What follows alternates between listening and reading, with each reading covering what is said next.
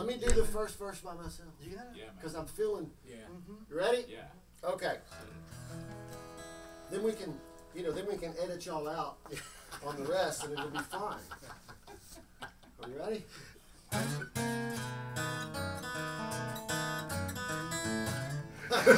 Self-editing. Be a blank tape. Self-editing. Okay, Bert. I'm sorry. We love you, man. I know. Mm-hmm. What's that last track? We love you anyway. We were all edited out. Yeah. Okay. Hush up. We're rolling tape. I'm trying to think. It was on TV. It was American Bandstand. I think you said Bill Haley. Yeah, it was Bill Rock Haley Around on the Clock. American Bandstand. That guy did that solo that sounded like a bazillion notes. Yeah. I mean, it was amazing. Yeah, it was.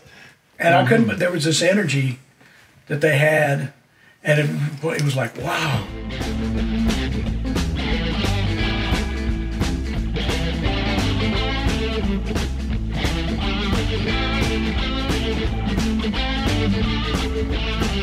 And my parents were into swing, and they were, like jazz people. And they my dad kind of liked Jordan. What's his name? Jordan. What's the guy's name? Louis Jordan. Louis Jordan. Oh, yeah, Tiffany. And so it kind of reminded me of Louis Jordan and all that. And then the next time I watched American Bandstand, it was The Killer. Jerry Lee. And he scared the crap out of me, man. Right. It was like really menacing. It was like, I was a little kid. I was like, that's kind of scary. I don't know about that.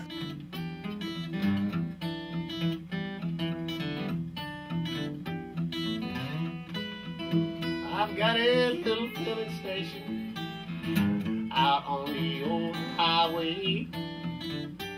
A cousin, Chip Allen, who played with CL in the Pictures. Anybody? I don't know if anybody ever remembers him from Houston back in the 50s. Yeah, he had a Stratocaster, Fender Stratocaster, and a motorcycle. And I went, shit, that's for me, man. That's a lot for me right there. Had patent leather pompadour haircut, black patent leather, So that's and then as far as listening to people, God, I don't know. It would have probably been, it's probably embarrassing, but probably Jimmy Reed and, well, my first two records I had was Mance Lipscomb and Lightning Hopkins. Wow. So I heard, that was the only two albums I had. Oh, and I had If It Don't Work Out by the Rhapsodies on a 45. And but that was real. That was uptown. That was real sweet, yeah. But I'd say Jimmy Reed.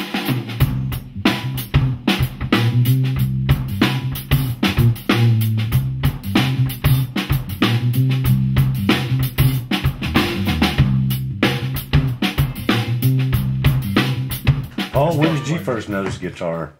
Earlier today. Your first gig? He said, what the fuck is so loud there? Let's talk about the drums. Oh, no, let's not talk. Hey, Glenn. Now, I have to admit, my older sister was into rock and roll, and her 45 she would spin, and of course it was Elvis and everything. But I think for me, when I first really locked into the guitar was the Ventures. I mean, that sound, that that reverb and whatever, and just the girl in the bikini on the album, and I don't know. So it was a girl first, and then. I think the Ventures, yeah. The That Ventures. was another question. Was it anything besides women that made you play guitar? Probably no. Okay.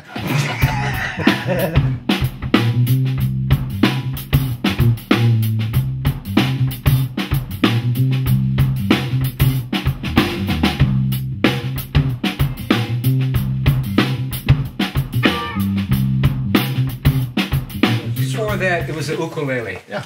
When I was 11. And then it got to guitar. Were you living And in then Hawaii bass. then? Hawaii, yeah. Yeah. So you know Jake then? Oh, yeah. That Sweet guy. sweet guy. Yeah. Yeah.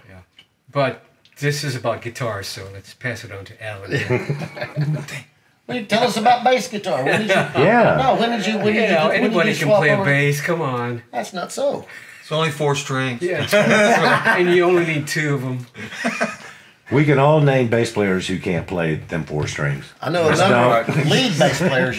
I can get you guys if y'all want to lead bass man. Let's not call him.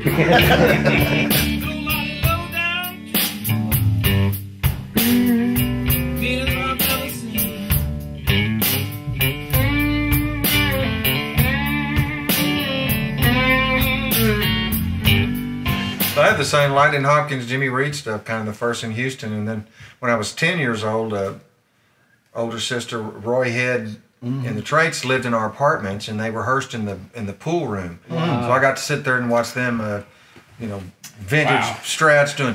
Was Jimmy Don playing for him? Well, whoever the original guys were in '66, and they were on Larry Kane's show, and my sister. That's Jimmy Don Smith. Yeah, and my sister. Had like one of those little white fringe dresses on the Larry Kane show. Oh my God! So we sit at the pool watching, and I was already playing and was pretty good by the time I was 11 or 12. I could play and sing songs, and I was Bob Dylan to Jimmy Reed, the stuff that had played on the radio. But the B.J. Thomas would hang out, and Roy Head and those guys were pretty cool. B.J. had the Triumphs then. Yeah, and then of course Houston radio, man, you didn't realize you're hearing Jimmy Reed and Bobby Bland and all these guys all the time. I just thought that was regular radio. And Houston had some killer music to grow up in. Very fortunate to be around that, and then that's where first 40 years ago. See this guy playing with Ike Sweat and Joey Long, and who you could go see Joey Long in a small club, and Dr. John, Johnny Winter, Billy Gibbons, any number of Roy Head, anybody just sitting in the audience, and Freddie Fender, and so it was. For 17, 18 years old, sitting around these, you could drink, smoke, hey, this is pretty cool stuff. So, once I could make $30 a night playing, I, give up the broom. Y'all can have the sweet job, be working all day long, making, $100 a week. All of a sudden, you can play 3 nights a week and make $90. Hey, I'm in. I'm in.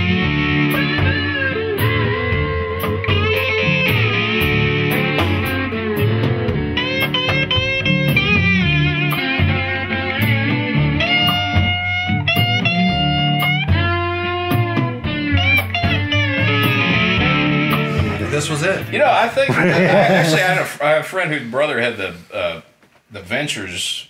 I used to look at that record label. It said "Walk Don't Run," and I could hear the song. I was like, wow, that's guitar. Yeah. And I still don't know that song, but I think in Dallas there was I don't know if they got those shows in Houston too, like Panther Hall at Go-Go and all these guys. And the guy like on the Porter Wagner show, they'd have all these. I wasn't playing guitar, but they'd have all these incredible guitar players that would just rip off this unbelievable country players. Which one of those shows from Dallas was Gatemouth, the house guitar player on? The Beat. And I actually saw that came on 11:30 Saturday night, and I didn't really understand what it was, but I saw Freddie King on there. I did too. And, those great videos. Yeah. With Louis Jordan. Well, I wouldn't at the time. I was I don't know what year it would have been. Late junior high or high school. They always we looking that way. Oh, Brian. Don't look then. Yeah, my neck doesn't go left.